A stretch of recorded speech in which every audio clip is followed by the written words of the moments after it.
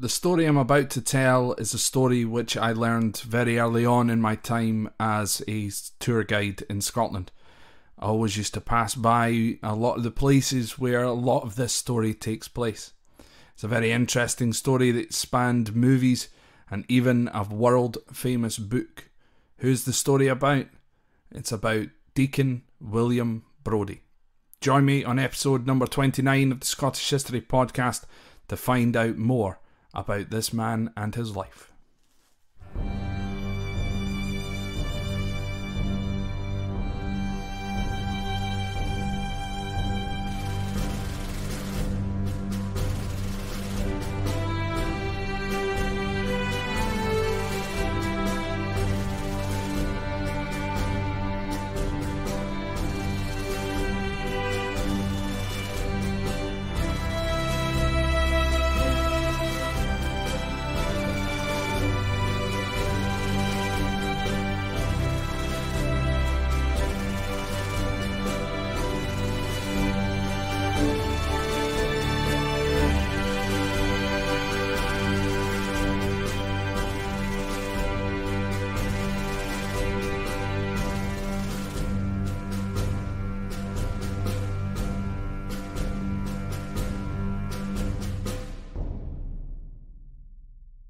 William Brodie was born on the 28th of September 1741 to a fairly well-to-do family.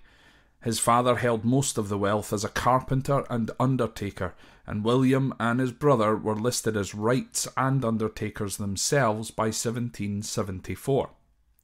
Brodie's grandfathers had been well-renowned Edinburgh lawyers before their deaths also. So all in all, a well-respected family. Brodie is known more by his title of Deacon rather than his first name, not for any religious reason, but because he was an elected deacon or president of the Incorporation of Wrights in Edinburgh. This made him a member of Edinburgh's town council. His main trade was as a cabinet maker. By the late 1770s, Brodie lived alone on Little's Close, named after the Edinburgh magistrate William Little, who built the large mansion there in 1570. The close was renamed Brodie's Close sometime in the 1900s. The house, however, had a series of workshops and stables within the grounds, and this is where Brodie maintained his business. His house was at the top of the Royal Mile in the old town of Edinburgh, in the area known as the Lawn Market, which is very close to Edinburgh Castle. Brodie mainly built his cabinets and did other work for those that lived in the more wealthy new town of the city. Despite Brodie's good standing in the city of Edinburgh, he was a gambler and a womanizer.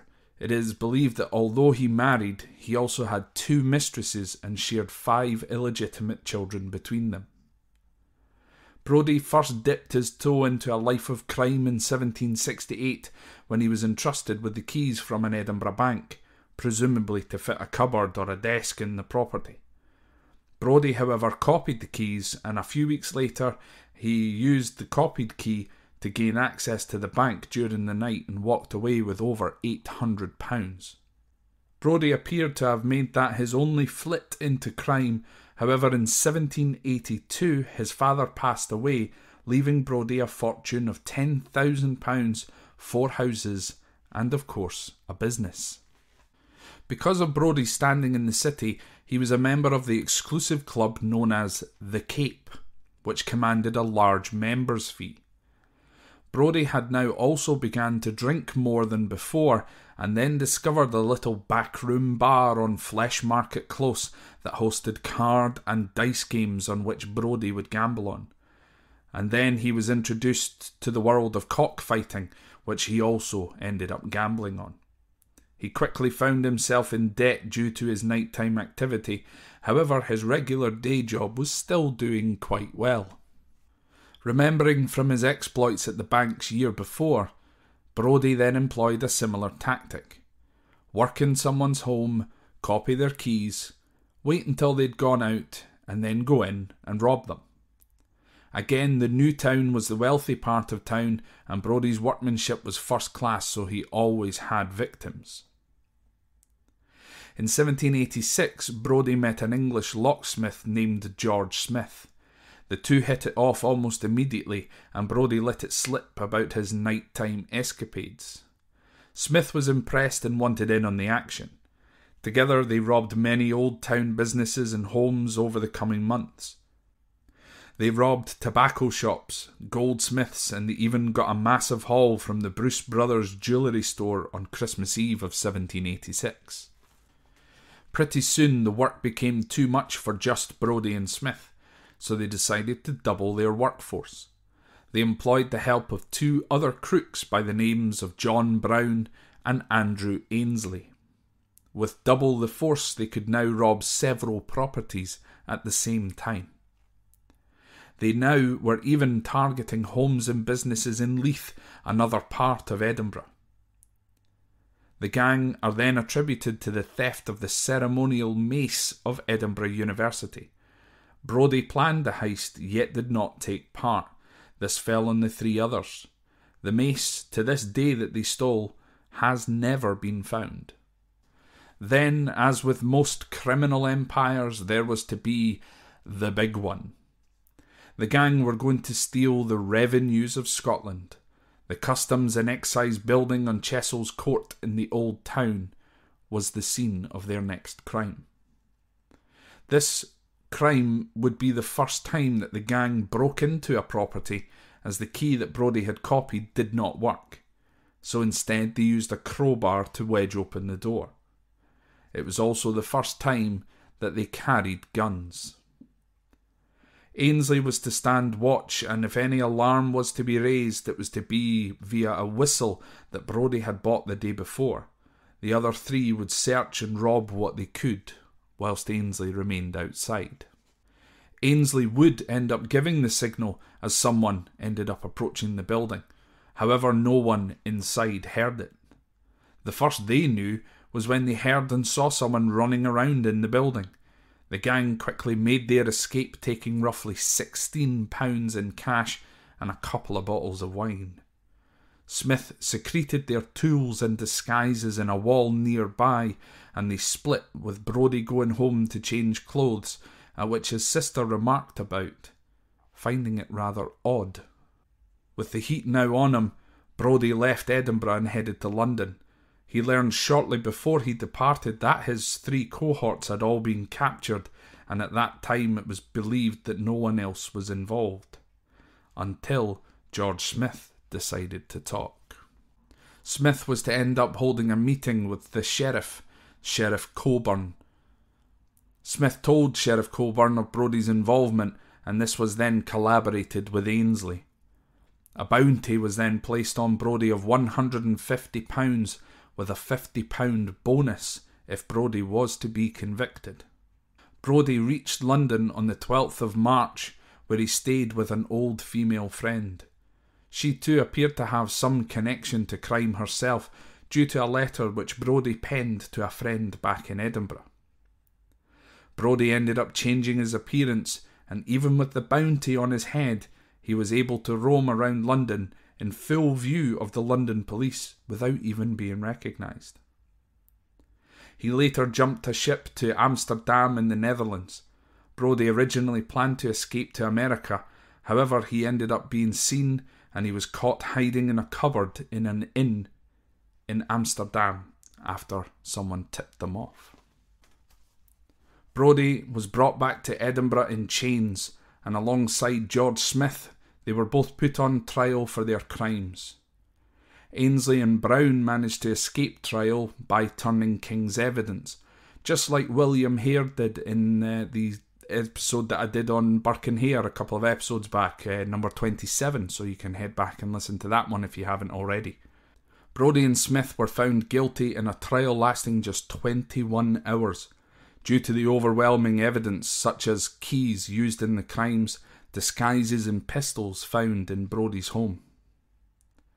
Brodie and Smith were hung at the old toll booth in front of 40,000 people just outside St Giles Cathedral, and only a few hundred yards away from Brodie's own home on the 1st of October 1788. The legend goes that the gallows that were used were originally designed and built by Brodie, and he was the first one to be hung upon them. Another legend goes that Brodie wore a steel collar under his shirt to prevent strangulation. Someone even later claimed to have seen Brodie alive and well walking in the streets of Paris. However, it is pretty sure that indeed Brodie died on that day, and he was buried in an unmarked grave. However, Brodie's name does live on. Brodie's House Cafe set on Brodie's Close on the Long Market, where Brodie used to live, and Deacon Brodie's Tavern across the street are highly recommended eating and drinking places within the city of Edinburgh. There is also a bar in New York which is named after Brodie. If we have any listeners in New York or anyone who's currently visiting New York, or even at a point if you're listening to this podcast a few months down the line, once hopefully the world is back to normal and you're there in New York City, if you find Deacon Brodie's bar in New York City, take a picture, send it over to me so that I can see what it looks like. However, I do believe that the biggest tribute to Deacon Brodie came in 1886 with the publication of a book called The Strange Case of Dr. Jekyll and Mr. Hyde by Scottish author Robert Louis Stevenson. Stevenson became obsessed at an early age with the story of Deacon Brodie and used him as inspiration for this famous book. Of course, I'm sure you can see the similarities. Most people know the story of Jekyll and Hyde, a respected man during the daytime, a monster come nightfall. So folks, that's it for another week, episode number 29 of the Scottish History Podcast, all about Deacon Brodie. Deacon Brodie was always a story that I used to tell right at the beginning of a tour leaving from Edinburgh. The tour company that I used to work for used to leave from just outside St Giles Cathedral on the Royal Mile in Edinburgh.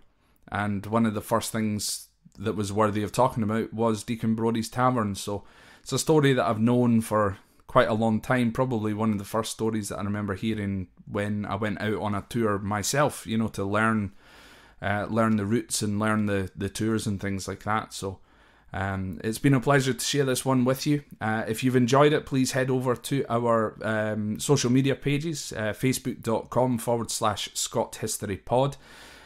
You can catch me on the Twitter, which is twitter.com/ScottHistoryPod, and instagram.com/ScottHistoryPod. But the biggest news which I have for you this week is the podcast now has its own official website.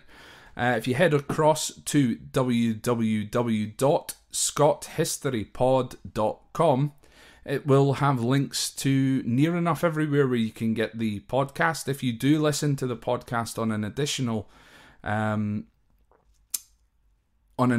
app which is not listed on the website, please send it over to me so that obviously I can get the link up onto the website.